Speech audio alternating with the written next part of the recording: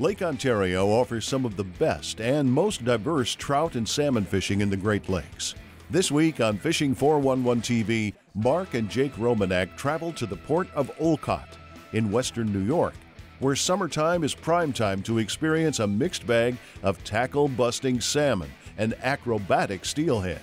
For those anglers willing to burn a little gasoline, Lake Ontario's offshore waters rarely disappoint.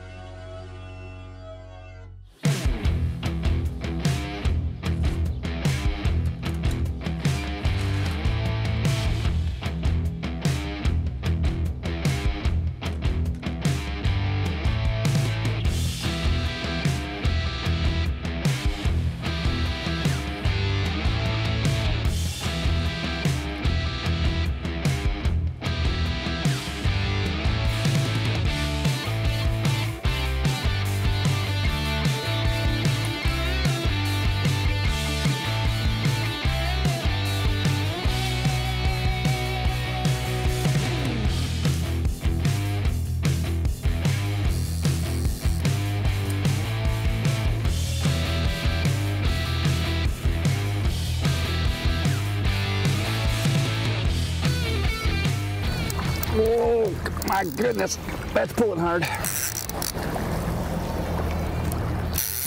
We are hooked up. Welcome to New York. If you're an enthusiast of salmon fishing, sooner or later you're probably going to find yourself heading east in the Great Lakes to Lake Ontario. And the reason for it is Lake Ontario just provides some of the most consistently excellent trout and salmon fishing you'll find anywhere in the Great Lakes. And we've talked about this before on other shows. Partly what's going on here is it's the last lake in the Great Lakes chain. So as a result of that, all of the nutrients that come down from all the Great Lakes eventually end up here. And through the Niagara River, all that nice, rich water that would typically come out of Lake Erie ends up here. And rich water means lots of plankton. Lots of plankton means lots of bait. Lots of bait means lots of salmon. And that is a beautiful thing. This fish is floundering way back there. This is a what we call a weighted steel. So this fish is 300 feet away, minimum, and just tugging and tugging and tugging, and you gotta love it. So it's gonna be a while before we get this grilling. There was a big blow that came through here this week, kind of screwed up the fishing a little bit, scattered the fish a little bit. And so when that happens, you go into pre-fish mode.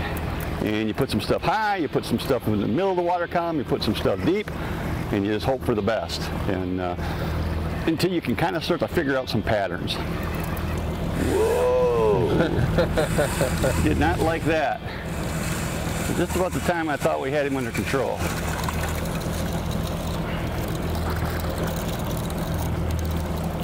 Well, pretty decent fish. Yeah, it sure is. Let's see if he just plays well here for another minute.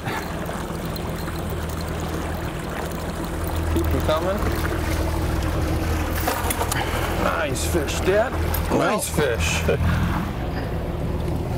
That is not a bad way to start the day. Chinook salmon, Lake Ontario style.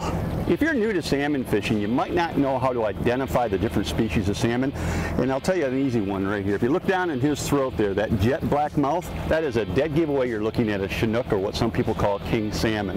Cohos have white gums and white inside of their mouth, so if it's white on the inside, it's probably a coho. If it's black on the inside, it's going to be a Chinook salmon. You know, I'd say one of the more common questions we get when it comes to trolling is how do we control our speed? Do we use a kicker motor? Do we use our big motor? What if I don't own a kicker motor? Well, there's a lot of really good options out there for you if you don't have a kicker motor. And this year we weren't able to put a kicker motor on our boat yet, but I still want to be able to get down to trolling speed. So in this case, I'm using my big engine, my big Yamaha engine to control our speed as we're trolling. Problem is a lot of times I just simply can't go slow enough with that big engine. So in this case, I'm going to use something that's called trolling bags or drift bags. And I have one right here. Basically all it is a big piece of fabric that when you put it in the water, it'll actually open up and it'll slow your speed down. Now I like to run one on either side of the boat, and the reason for that is because then it's pulling evenly. If you put one drift bag on one side of the boat wants to pull to that side, but if you put the same side bag on the other side of the boat, you get a nice even pull. The benefit of that is now I can control my speed. If I need to go slower, I can pull back on the throttle and slow down. If I need to go faster, I can speed up. Now today we're actually dealing with a lot of current out here, so depending on which direction I'm trolling depends on if I'm putting the bags in. They're really easy to set, so the benefit of a drift bag is you can control your speed and you don't have to have that kicker motor. Special considerations are provided by Cisco Fishing Systems and Striker brands. Go early, go late, go prepared. Additional considerations provided by Fishhawk Electronics. Trolling without a fishhawk is called boating. Where we are. I tripped that board, so it starts to drag back a little bit. We're hooked up again. This is another one of them weighted steel lines that's fired. There are basically three different kinds of weighted lines that are commonly fished here out in the Great Lakes. Leadcore, which has been around literally forever, very, very user-friendly. And then there's something called stranded copper or braided copper, and it got popular in the 90s and it's still out there. A lot of guys still using it. And then the new kid on the block is what we're using right now. It's something called weighted steel. It's made by torpedo divers. All three of them basically function very similar. You select the length of line that you want to use to get to a specific depth. And in this case right now I've got 300 foot of weighted steel out, which is going to get me down close to that 60-foot range. So you select a length of line that you want to use, you put a leader on one end, you put backing line on the other.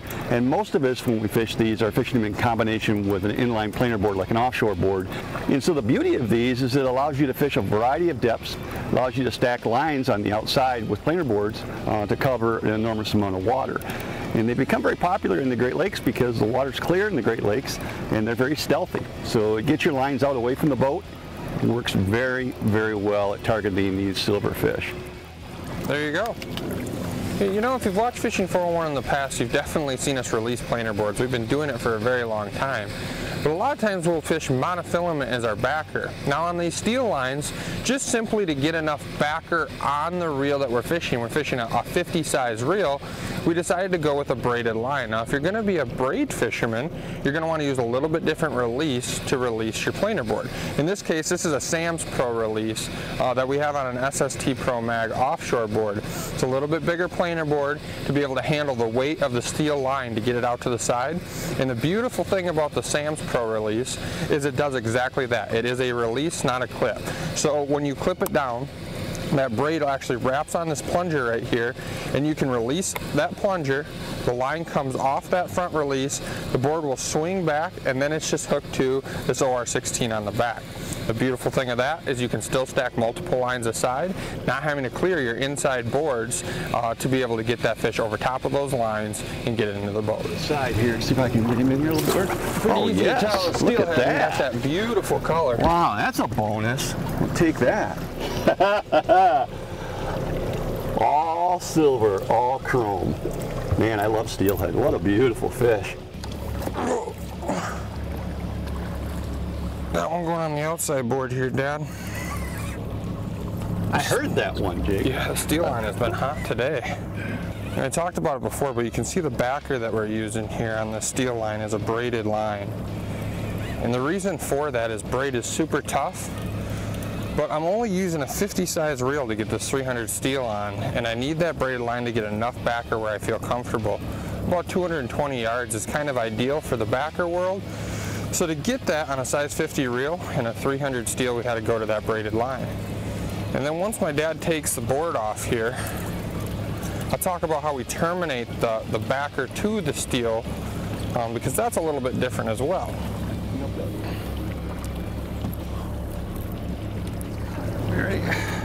All right, Jakers, he's all yours. Okay. So we'll talk about how we terminate the backer to the actual weighted steel, which is a little bit different. So one of the tough things about this weighted steel line is how to connect it. How do you put your backer to the steel? How do you put your leader to the steel? And we do that with something that's called hollow core. You can see that's what this is right here. It's almost like a leg cord type material, but it's hollow. There's nothing in the inside. And you can see the knot that we use. We actually slide that hollow core up over top of the steel line, and we put a little needle knot on the end there to hold that. But you can see that weighted steel is actually coated right over top of it there. Now, it's a little bit of a complicated knot. It's a beautiful thing about the internet, though, is you can go on YouTube and you can type in ways to terminate weighted steel, and there's step-by-step process of exactly how to do that. So it's really important to have a good transition between your backer and your weighted steel. The beautiful thing about the hollow core is it's super easy to tie to the hollow core itself.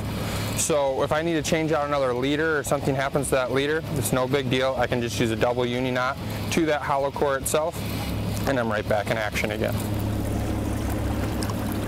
Another steelhead, huh? Another steelhead. That's a good one too, Jake. That's actually a really nice fish. That's a beautiful, beautiful, beautiful chroma.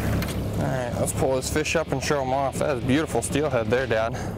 Special considerations are provided by Precision Trolling Data and the Lake St. Clair Walleye Association. Special considerations provided by the Ultimate Sport Show Tour, Michigan's elite sport shows.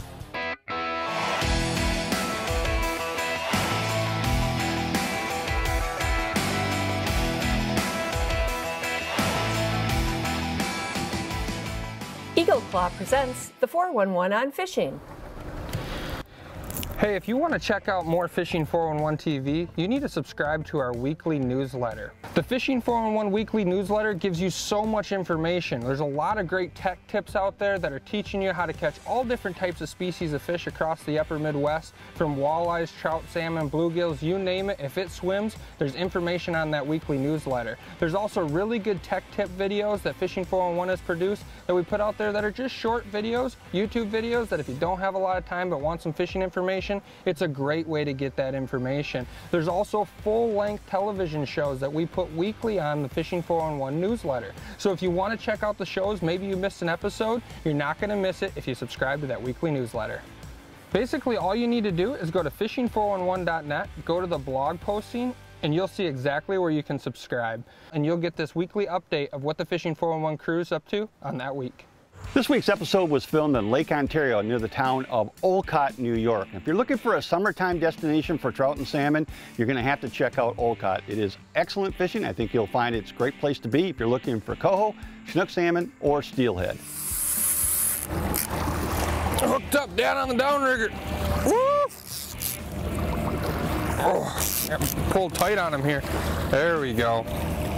Now I have a meat rig on this rigger. And we've been moving it around all day. You know, one of the benefits of a downrigger is it's really easy to change depths. If you see some fish on your graph, you can drop it down, you can raise it up. And it's really easy to change your depths out throughout the day. And that's exactly what we've been doing. Yeah, I'm coming up here pretty good there, Dad. I'm ready. I am ready, young man. That's the other nice thing about a rigger fish is they get in pretty quick too. Yeah. You don't have to fight them a country mile behind the boat. He's still pretty green behind the back of the boat. He is green. He is green indeed. Looks like he might be a little bit smaller king. It's all right. He is still feisty though. The day after a blow, we'll take whatever we can get him to do. Whew. Come on, buddy, lift your head up. You don't want to play nice. Just don't swim at the boat. I didn't want to do that, Snap. There we go. I got him on that one though. Nice. He did not want to quit. All right, let's show this one off. A little bit smaller king. This is about a 2-year-old Chinook here.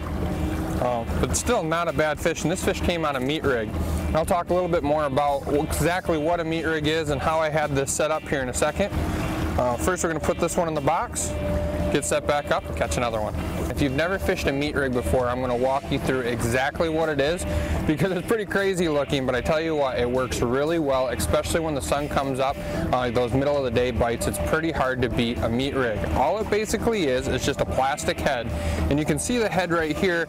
And one of the things that most people, I don't know if they notice, but the one thing that's very important with this plastic head is there's a little bit of a curve to the head itself.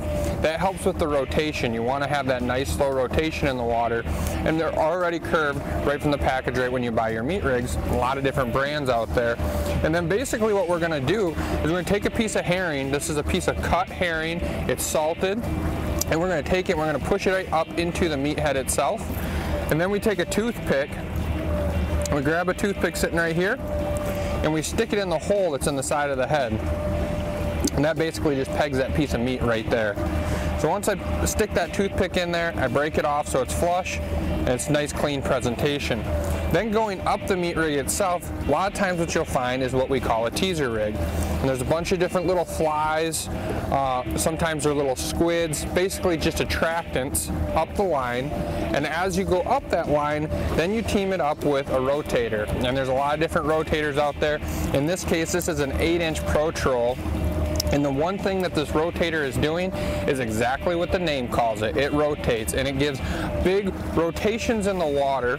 And basically this meat's going to slowly be rotating from the meat head, and the rotator is going to go like this. So what you have is a whole big presentation moving around, and you really can't beat at the business end having a big chunk of meat on the other end. So the meat rig is a great summertime presentation, great daytime presentation when the bite gets tough, and to put that fish in the boat for us today.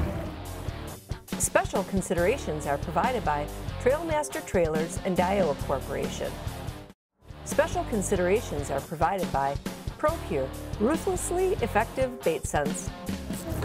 Screamer! We got a screamer on the downrigger here, Dad. Woo! Boy, I'm trying to get another meat rig in the water. As of late, that's been a pretty good presentation. All I hear is just a drag screaming out on the rigger. I didn't even see the bite. This is a better fish. Nice. Woo-hoo-hoo. This is the new Optimum TS downriggers that we're using. And they are so cool because they integrate with my electronics, like my fish hawk unit. And I can see all of my fish hawk data, my speed, my temp, all that information right on the rigger itself, which is really handy. There's basically just an LCD screen right on the top of it, and I can see all the information we need every instant when we're trout and salmon fishing is right there at the tip of your fingers. What we can do here. Looks like, feels like a nice, woo! Oh, it is a little bit nicer fish. He's mad. Look at He's very mad. living up to his reputation. Out of the other rigger line there. Oop. I might not have got it. Might be in it now. No, I think you're over top of it. I think you're over top of it. Let's see if I can swing him over this way. All right, big old tuna coming this way. Nice. Good job, Jake. Nice job on the fight. Nice. Look at that torpedo, Dad. Love it. Boy, they are spunky. You know, kings get bigger than this one yet, but they're getting bigger for us today. And I would argue that a king salmon of that size right there it might even fight harder than these big ones. They are so acrobatic. Turning these fish are tough. They go wherever they want to go, and we just hold on for dear life and try to land these things. But that's a pretty fish, very pretty fish. In fact, I'm gonna swing them around, show this side off, not as beat up on the net. But that is a gorgeous Lake Ontario king salmon. This is a quality fish here. This is a quality fish. I'm going to back off on that drag just a little bit. So we can turn him. Gotta love that. Oh man, there he finally stopped. Now we, well, I thought he stopped. Not so much. Not so much. All right, now we get into the meat and potatoes of this. So we've started to figure things out a little bit. Our early bites were on spoons high in the water column, and then the lake started to stabilize a little bit, and we finally found temperature with the fish hawk. About 50 down, between 50 and 60 is where the temperature is. Woo, look at him go. And now, with this fish, we've caught fish on every single rig in the water. So when everything that you got down there is getting bit, you know you're getting them pretty dialed in, and that's a good thing. That is a good thing. Oh, that's a nice fish there, Dad. I can keep him inside that rigger line. Got him in the scoop. Nice fish. Well, Lake Ontario continues to amaze me. I've been chasing salmon my whole life. I'm telling you, if you like salmon fishing, you gotta have to like Lake Ontario. Hey, my name is Mark Romanack. I hope you enjoyed today's little program. Check us out online as well, and we look forward to seeing you here same time, same place next week. Closed captioning is provided by Lakeside Motorsports, Michigan's premier marine and power sports company. Fishing 411 is brought to you by Offshore Tackle, Lowrance Electronics, Starcraft Marine, Yamaha Outboards, Yakima Bait Company, Niagara Falls, USA, Smooth Moves, and Jay's Sporting Goods. Maybe not. They are spunky. Oh, just pulled off. Right there on the surface. You still see him on it. I didn't even know he's unhooked. I'm not sure, but I think he gave you the middle fin.